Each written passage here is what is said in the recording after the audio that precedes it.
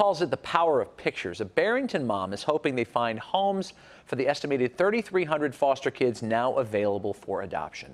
Roseanne Tellez has more on a heart gallery and the photographer's labor of love in this original report.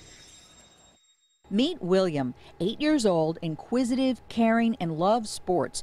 The photo gallery, coming soon to the Let It Be Us website, puts a face on the Illinois foster care system. The founder of the site, photographer Susan McConnell, hopes it will put focus on an often overlooked form of adoption. Everyone knows about the other two types of adoption. You can adopt an infant from an agency and you can adopt a child from overseas, but no one knows about the third type of adoption, which is adoption from foster care. She adopted 3 foster children and is passionate about building a bridge between the people who yearn to be parents and the children who need them. I've just seen these children. I've seen them, I've photographed them, I've been with them. They are very adoptable. You don't need to tell Carolyn and Mark Osterhus. They adopted 4 children from foster care, but worry that others may think foster children come with too much baggage.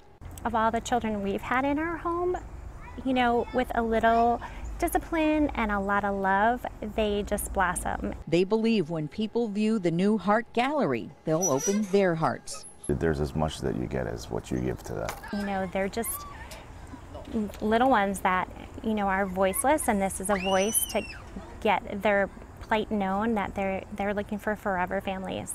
Roseanne Tellez, CBS 2 News. In order to adopt a foster child, you must first become a licensed foster parent, but your age, marital status, and sexual orientation don't matter. And unlike going through an agency, there is no cost. That website again, letitbeus.org.